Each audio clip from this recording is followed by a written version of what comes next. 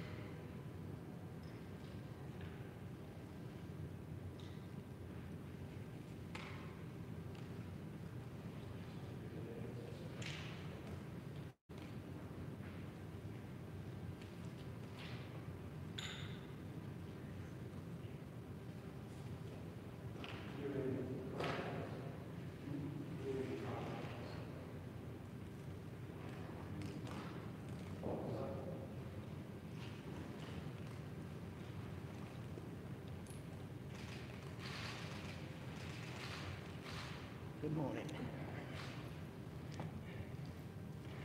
Well, good morning, y'all, and thank you so much for being here. Dr. Harris and I are here today to provide the people of Alabama with an update on the progress that we've made in reducing the spread of COVID-19, as well as to discuss vaccine distribution in our state. As of Tuesday, Alabama's 7-day average for new COVID-19 cases was 778 per day. You know, that's an 82% drop from the high reached on January 10th and the lowest average for daily new cases since late June. Also, the 7-day average number of COVID-19 patients in Alabama hospitals was 686, a 77% drop from the high reached on January the 11th and the lowest average number of COVID patients in Alabama hospitals since June 29 of last year. Y'all, we are definitely indication that we are moving in the right direction, and I certainly want to thank the people of Alabama once again for their tremendous help and support to get us where we are.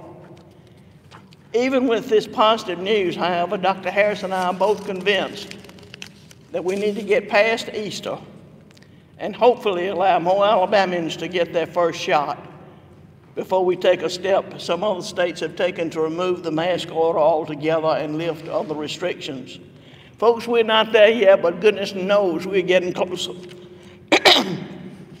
Our new modified order will include several changes that will ease up some of our current restrictions while keeping our mask order in place for another 5 weeks through April 9.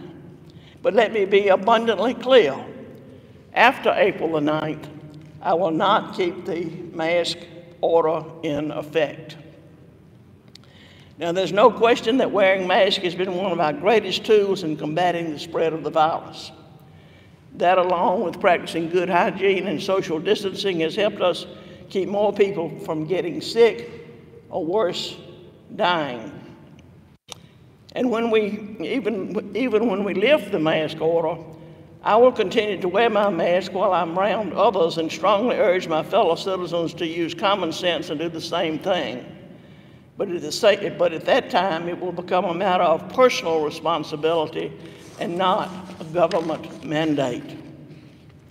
If businesses believe wearing masks are important to keeping their doors open and their employees and customers safe, and y'all many do, then they'll have 5 weeks from today to get ready to impose their own policies. As I said, I know other states have started to lift some of their restrictions, and we've been relaxing our restrictions throughout this entire ordeal every chance we could. While I'm convinced that a mask mandate has been the right thing to do, I also respect those who object and believe that this was a step too far in government overreach. Throughout this time, Dr. Harris and I have worked our hearts out in hopes of bringing about a sense of balance to all of this. We've also admitted when we made mistakes, and we've done that a few times as well. The bottom line is we've kept the mask mandate in place for more than a generous period of time because it's helped. And as a result of the people of our state doing their part, we have seen dramatic results and real progress being made. Before Dr. Harris comes up, let me give you a brief update on a few additional changes that are also in the health order. One of the most vulnerable groups, our senior citizens, additional burdens of dealing with restrictions on many of their gatherings. While this has been out of an abundance of caution, an unintended consequence has created loneliness, depression, in some cases mental and physical decline. So moving forward, outdoor programs will soon be allowed at senior centers with new safety guidelines that the centers will need to follow. It's also about time for parents to start finalizing plans for their kids to go to summer camps. Therefore, effective tomorrow, summer camps will be able to resume operations this year, and I don't know who's going to be more excited about that, the campers or the parents. We're also going to lift restrictions on seating limits at restaurants, another small but important step toward returning to whatever normal will soon be. And finally, we are raising the maximum number of visitors from 1 to 2 caregivers to accompany a loved one during their stay at a hospital or nursing home. Let me be clear. All of our hospitals and nursing homes need to update their visitation policies to accommodate this change. And as we continue practicing personal responsibility and move forward in easing restrictions, I want to once again urge patience of Job as Dr. Harris and his team work around the clock to get more shots in more arms.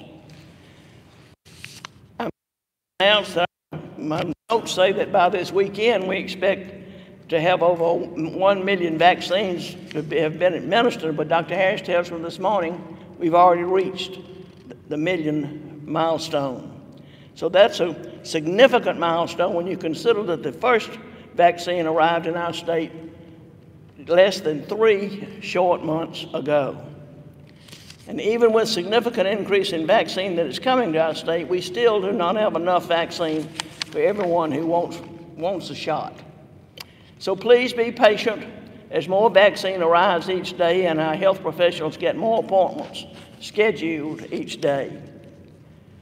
One final request. I can't tell you how many people have reached out to me and said, what can I do to help? Well, one big way that you can help, and everyone can do this, is to remember the inspiration of the Golden Rule. Look out for your friends and neighbors. If you've had your vaccine, think about an elderly friend or relative who might not be as savvy as you are and give them a call to see if you can assist in getting them registered to get their shot. Or if you've got a car and they don't, think about giving them a lift to one of the distribution sites in the area. As Dr. Harris makes his way up to the microphone, I once again want to thank the people of Alabama Because of your personal responsibility in our safety protocols, we are finally rounding the corner. Dr. Harris? Thank you very much, Governor. Good morning. Thank you, Governor, for all you're doing to keep our state safe, to keep it open. I really appreciate it very much. Thank you all for joining us this morning. We do have reason for some optimism, although I do want to start on a little more somber note. I think you're aware that this week Alabama passed the milestone of 10,000 deaths so far since this response has begun. We have lost more than 10,000 of our friends and family and church members and work colleagues, and it's just a reminder of what a tough year we've had in 2020. By comparison, the previous 5 years, from going back to 2015, Alabama loses about 51 to 52,000 people a year. That's about the right number, I guess you would say, for a state our size. We've averaged around 52 or 53,000 deaths. This past year in 2020, our preliminary numbers now show well over 64,000 deaths, about 64,400 deaths, so at least 11,000 excess deaths above what we would ordinarily expect in the past year. And remember, our worst days, individual days for deaths, weren't even in 2020. They were in January of this year, so it really has been a difficult year, I know, for everyone. That said, we do see some bright spots finally. Our hospitalization numbers are as good as they have looked since very early summer. The numbers of daily case numbers, the new case numbers are continuing to improve. We're very proud of our vaccination numbers. They continue to increase, and as the governor mentioned to you, we yesterday gave the 1 millionth shot. We're actually, as of this morning, at 1,003,396 shots. We know of some larger sites that have not submitted shots even, so we're even beyond that number and very proud of that. That's a real tribute to our county health departments, to our doctors and pharmacies and hospitals and community health centers, all the folks in Alabama who are pulling together to vaccinate our fellow citizens. We have now more than 1,200 providers who are enrolled in the program. Still, the majority of them have not been able to get vaccine because we just haven't had enough. But we have learned that this coming week, we will actually have more than 100,000 first doses for the first time. That's Moderna and Pfizer. That'll be a new high for us coming into the state. In addition to that, we have about 40,000 doses of the Johnson & Johnson vaccine, or sometimes called the Janssen vaccine. Janssen makes the vaccine and is owned by Johnson & Johnson. The Janssen vaccine is shipping this week. We'll have providers hopefully giving that in the next day or so. We do know that that's a one-time shipment. We've been told that we will not get any additional Janssen vaccine for the next 3 weeks because there was just a small stockpile that all states are getting this week, but there won't be additional probably for the rest of the month of March. Nevertheless, that'll still represent a new high in total doses for us. Our large clinic sites that we had set up around the state last month are giving second dose clinics this week, and the Pfizer sites, the Moderna sites will be doing their second shot clinics this coming week as well. I wanted to take 1 minute just to mention vaccine equity. We've gotten many questions about how we're distributing the vaccine and whether we're doing it fairly. As you know, all across the country, it is African Americans in our state in our country who are most at risk for dying from this disease. And so in many cases, those are communities that lack access. They don't have the ability to obtain vaccine easily. Not a new problem with COVID, but a long-standing problem. So we are working very hard to make sure that those communities have access. Like most states, we are using a federal tool that's called Social Vulnerability Index, or SVI. You've probably heard me talk about that before. But that's a way of making sure that our most at-risk communities are prioritized for receiving a vaccine.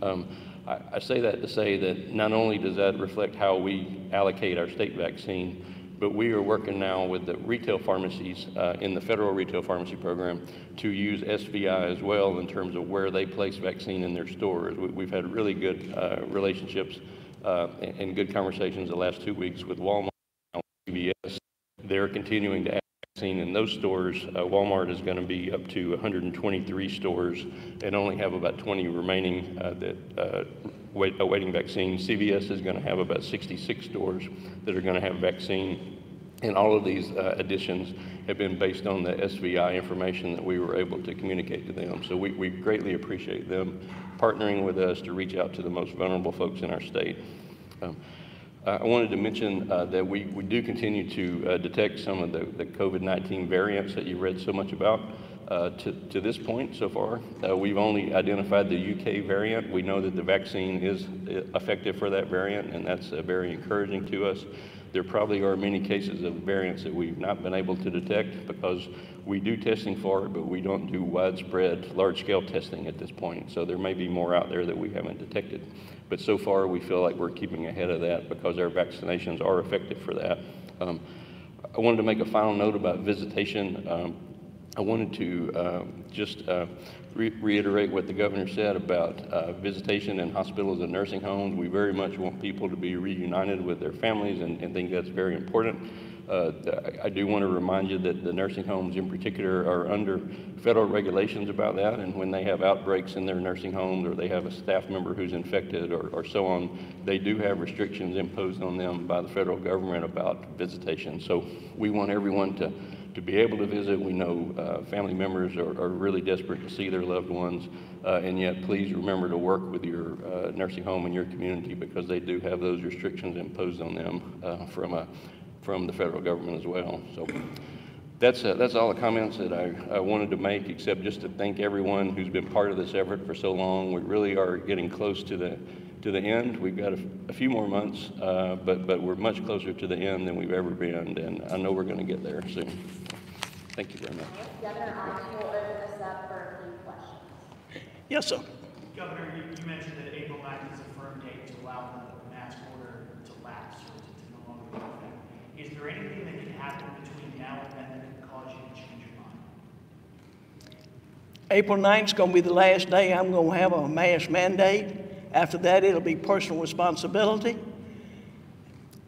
And Alabamians are smart. They got good common sense. They know what works. And like I say, I'm going to continue to wear my mask when I'm around folks. But after the 9th, we're not having a mask mandate. Yes. Governor, some Republicans have urged you to drop the mandate and follow the suit of Texas. The Senate passed a resolution asking you to drop it, and the Lieutenant Governor also urged you to drop the mandate. What's your response to those requests?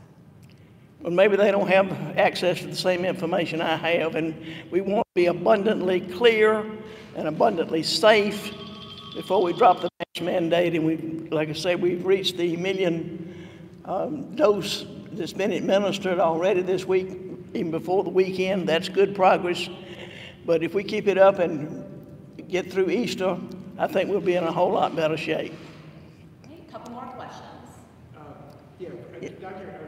Dr. Harris, can you give us your sense of where you expect vaccinations in the state to stand on April 9th, like how much coverage you would expect by that point?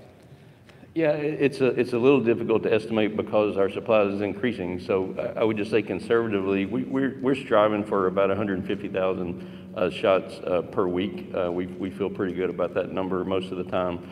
Somewhere around 25,000 a day is a pretty typical weekday, at least. We don't quite reach that on the weekends. So extending this for 5 weeks would get it another 750,000 shots or so, and because it's a full 5-week period, some of those are going to be second shots. Some of those are going to be people that are fully immunized as well. So our currently eligible group, as you know, is probably around 1.5 million people. So if we can get to somewhere around 1.75 million shots by the 1st of April, I think that's a terrific place to be. Dr. Harris, how many shots is that going to be in the next 5 weeks? It's about 150,000 a week is our goal, and so I'm trying to do this math in my head, but I think times 5 weeks, that's about 750,000. So. I could just follow up real quick. Could you just explain in layman's terms, like just why you feel comfortable with that level, with the mask mandate expiring? Yeah, I think overall we're seeing decreasing numbers in most parts of the country, and there's a lot of potential explanations why, but we are striving to reach this herd immunity point at some point, even though we don't know exactly where that is. But we know right now about 500,000 Alabamians have already been infected, and certainly many, if not most of them, have some degree of immunity to this disease. We also know that there are many people out there who have been infected that we probably don't know about, who haven't come to medical attention, but there's certainly a large pool of people who also have some immunity. And then if we're able to give, 1.6, 1.7 million shots, that's another pool of people who are immune. So I feel like taken all together, that'll put us in a good position. Yes, sir. Governor, what is your message to businesses who, after April 9th, may still want to ask patrons or customers to wear masks? They're certainly free to do that. They got 5 weeks to develop their policies and put what they want in place. That's perfectly all right. We're just not going to have a state mandate after April 9th. And this will be our Yes, sir. Looking back at all the Drop your mask. looking back at all the proclamations that we've issued since the beginning of all this, would you have done anything different? Any decisions you would have changed, or would you have said that? Well, we're going to have a joint study on the COVID-19 process after we get out of from under the mandate, to look at just what we could have done better and what we did do good, because God forbid we have another outbreak of COVID. We want to certainly improve on it and make it much better, and I'll be working with the members of the legislature on that. All right, thank you all.